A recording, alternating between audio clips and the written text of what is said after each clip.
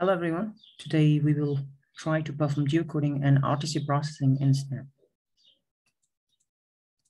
So we will have the very basic SAR processing demonstration in SNAP, and we will also have the very basic briefs in HyP3. So to talk about Sentinel-1, the most important one to note is Sentinel-1 has different operating modes. And mostly in land, the IW mode is operated. And the products are available in single polarization and dual polarization. So we have different data products, level 0, level 1, and level 2. In level 1, we have SLC and GRD types. And these two types are based on the availability of phase information.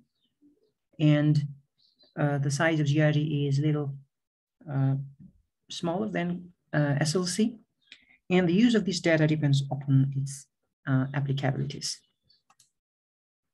So why we do this pre-processing is that there are certain drawbacks in SAR data, such as speckle noise due to coherence. The ground surface is viewed differently according to the incident angle of microwave radiation, and even the different topography can have different impacts on the SAR data. So here's the basic steps being highlighted. In the pre-processing, we load the data and apply with files. The process of radiometric calibration follows that, followed by mode looking, and we have speckle filter. And after that, we have radiometric turn flattening, then geometric turn correction, and we convert linear to decimal, and we convert the data in other formats, and we do further analysis. The principal thing, again, is that we do this process to obtain the data that is ready for analysis. Why we do this process and what steps are to be followed also depends on the user expertise. So along with what's being done, they also need to understand. And maybe that's the mastery towards it. And we also have the new terms used very often. And we try to use it once after understanding the process. So I wouldn't be explaining each and every words here. So let's try to download the SAR data first. So we go to here, sci-hub.copernicus.eu, and we make sure we are logged in. And after that, we can choose our area of interest, any area of interest it can be. And after that, we go to the filters. We choose the sensing period, start and index, and we take the Sentinel-1, and we have certain parameters to be selected for the download, and we download the data. So the process of downloading is similar to Sentinel-1, Sentinel-2, and Sentinel-3. So I have already downloaded data, and we are going to do the pre-processing in SNAP. So for opening the downloaded file, we can just drag and drop the file here in the Product Explorer, or we can open from File and open Product and go to the folder where the file is located. So we do not need to extract the zip file.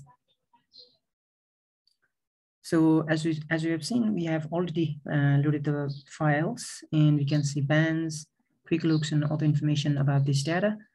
For this purpose, we are just trying to get acquainted ourselves with the steps, so we are not viewing the bands for this demonstration.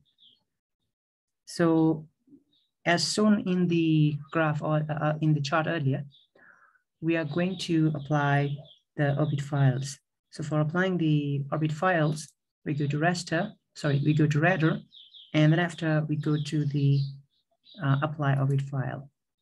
So here we have chosen our main data, and we are going to leave all as it is, and we hit the run. And it takes some time to process, and we get this file. I've already done all this process, so I have here the file, and as you can see, we have the extension added and the end of the file, that is _orb. So for the next step is calibrating, radiometric calibrating. We go to the radar and we go to the radiometric and calibrate. So for this process as also, we are going to delete the defaults, and here we have the term sigma and gamma.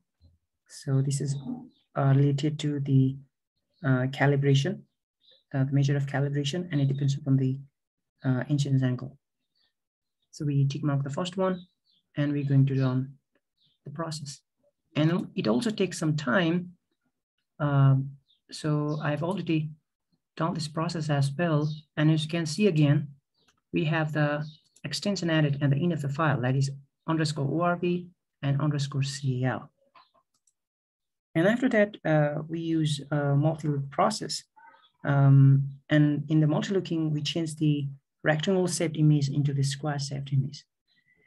However, for this process, we are not doing this one. And if we really want to do the multi-look process, it's not that hard. We go to radar and we go to saw utilities, and we can see here multi-looking. Our next step is the speckle filtering. For speckle filtering, we go to radar and we go to the speckle filtering, and there are two types. So we choose the first one, single product speckle filter. And in the processing parameters, we are going to choose the defined Lee because it sets everything on default, and we do not need to enter any types of parameters. So we hit run. And again, I have already done this process. So now we see the _SPK and the end of the file.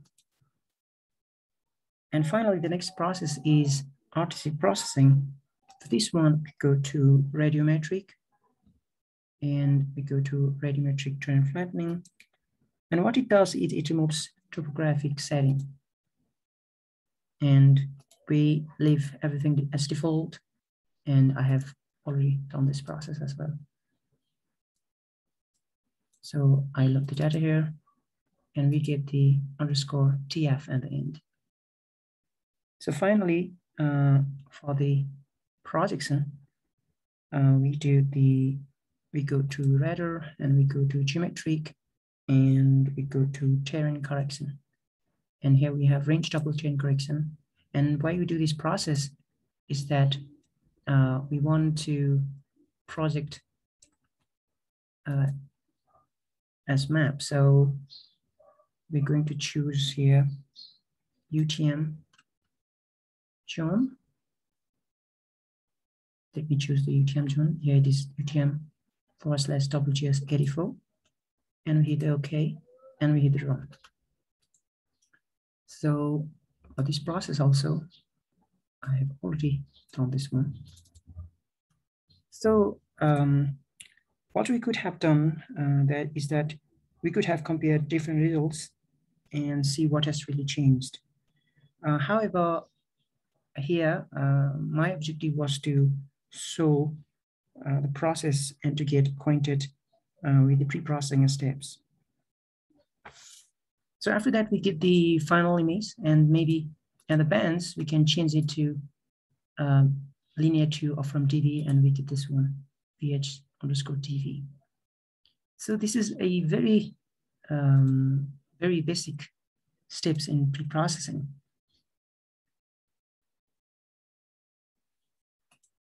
So to again share the same thing, to be expert, maybe let's say to be expert in this process is that we should be understanding what's being done and how it's being done. So for our help in the menu, we have help and we go to help contents, and there has very good explanations of everything what we really do. So this is the basic thing that you can start studying from help contents. And to explain further, we also can do all the SAR processing in cloud, and it's free. So it stands for Hybrid Pluggable Processing Pipeline, HyP3. For this, we go to search.asf.alaska.edu. And what we can do here is we select our area of interest. For example, I've already selected the area of interest. We can change the area of interest as we like. And in the filters, we can choose different parameters. We can have selections from file type, B mode, and things like that. And we can zoom to the scene. We can add the scene files to download. And between these two icons, there is this icon. And from this icon, we can add one SLC job. It's saying add one SLC job or add one GRDHD job. So if you click on the GRDHD job, it shows that job has been added to the queue.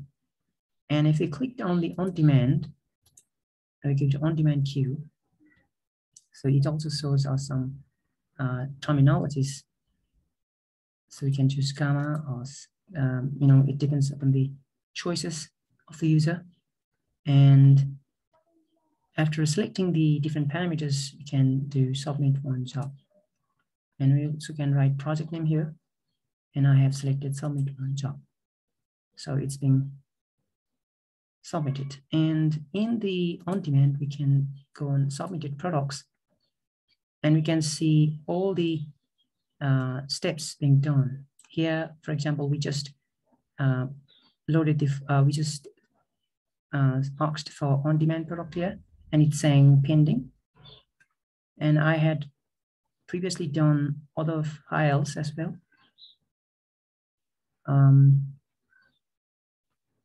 And some have already been expired as well. And we go to, so we can download after some time. It generally takes about 20 to 30 minutes, more or less. And so we can see here the file being processed, and this is the RTC gamma GRDHD file, and it's going to expire in 14 days, and we can download it. So after downloading this file, I have already downloaded one file as well. So after extracting the file, we see the different images, and the most here, important one here is again BH and VV. And we can directly download other similar files like that. And we can directly open these files into GIS software. So, so this was the very brief and very basic demonstration of SAR processing, and the understanding of this processing is also means to understanding the SAR as well. So my attempts have also been in understanding them. It was at least helpful at some extent. So thank you for watching.